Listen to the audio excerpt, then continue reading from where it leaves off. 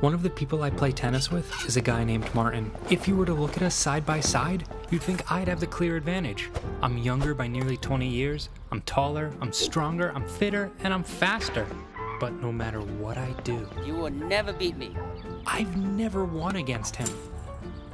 When we get into heated rallies, I'll hit a decent shot, and just as it's going over the net, he'll smile.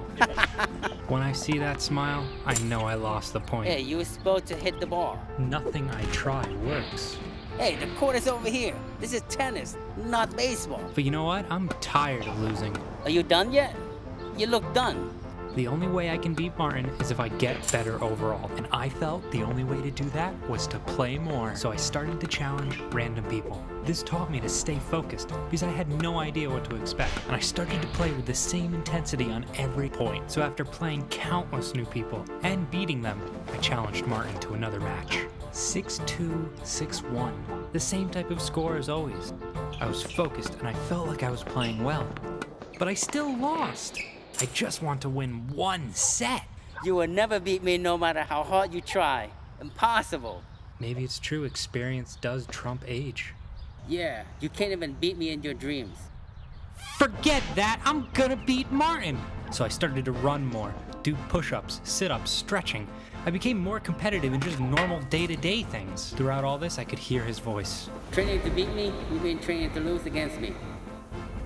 I began to watch more tennis on TV. I began to play only tennis video games. I focused on strategy. I honed my skills. I didn't take lessons though. And when I practiced, every time I lost a point, it just made me try harder. And after all of this, I challenged him again.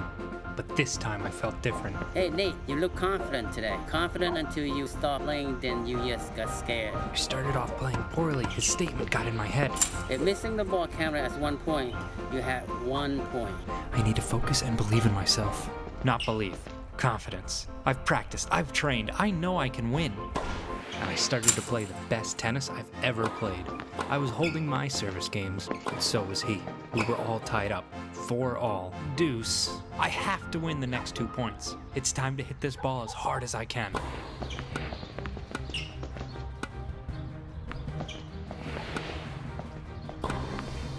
These rallies are intense. I feel like we're both really fighting for these points. Now it's time to get ahead. That was anticlimactic.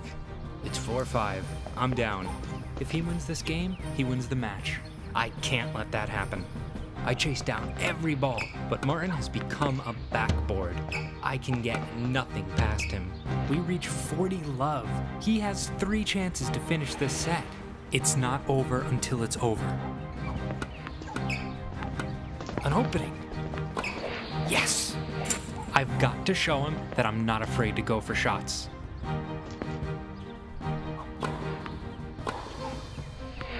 40-30. If I win this point, I know I can come back and win this set. But he's not going to make it easy.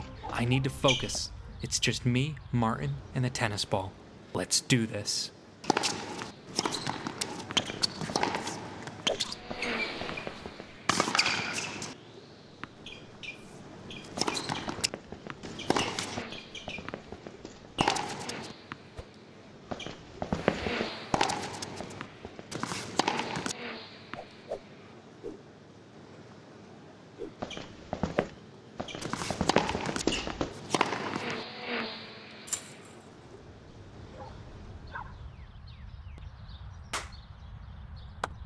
Hey, that was a good set.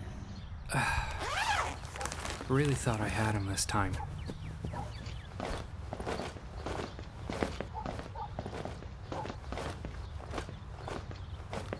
Hey Nate. You did good today. Same time next Sunday? Yeah. One of the people that I play tennis with is a guy named Martin. And I'll definitely beat him on Sunday.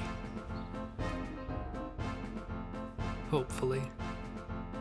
Probably not. But I'll try anyway.